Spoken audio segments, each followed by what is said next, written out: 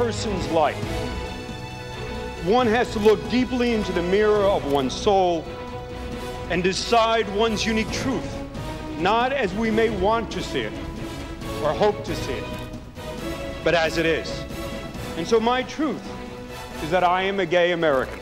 It's remarkable how grace works in our lives. You know, when we're broken, we begin to understand that there's a potential to have a different value shift, to live a different way.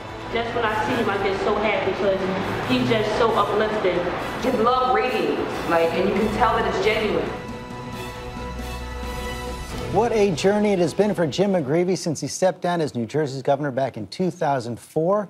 Now with a prison ministry. That story is told in the new HBO documentary, A Fall to Grace. And we're joined now in our Sunday Spotlight by Jim McGreevey and the filmmaker Alexandra Pelosi. Thank you both for coming on. And Jim, turn back the clock 10, 15 years. I imagine when you thought ahead to 2013, you thought a lot more about the White House than a women's prison. Sure.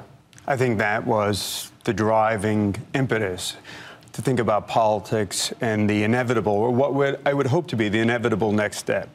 But the blessing of 2004, my resignation, is that I had the opportunity to reassess my values, what was at my core. And a dear friend said to me, if you could do anything at this point in life, think about pursuing what your passion would be.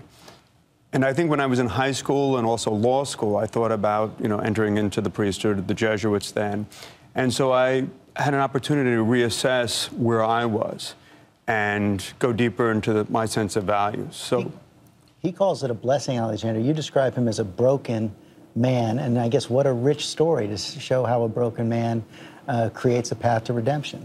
Right, just in time for Easter. We're trying to put the idea out there that everybody deserves a second act. Everyone deserves redemption. We've all made mistakes that we're not proud of, and we all think that in this time of year, it's good to talk about getting forgiveness for our sins. But it wasn't easy to convince him to do this, huh? No, he never really wanted me around.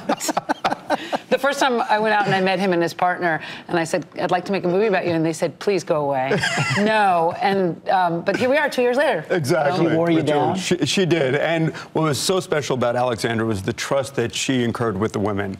Because at some point, we actually took a vote in the jail and said, do we want to continue this? Because Alexandra, in a little handheld camera, was in their faces as they talked about some of the most difficult aspects of their lives. And she gives meaning and purpose to these women. And if any good comes out of this, George, hopefully it's that, as we drive by those high concrete walls with barbed wire, we understand there are human beings behind those walls. And America's 5% of the world's population, but we're 25% of the world's incarcerated population. We're number one, we're ahead of Russia and then Rwanda. And so I think what Alexandra's film shows is the importance of providing treatment, particularly to the 70% of persons behind bars who are active addicts. When I first heard your story, I thought about Chuck Colson, who also had a prison ministry after his own brush with political scandal. What is it about this ministry?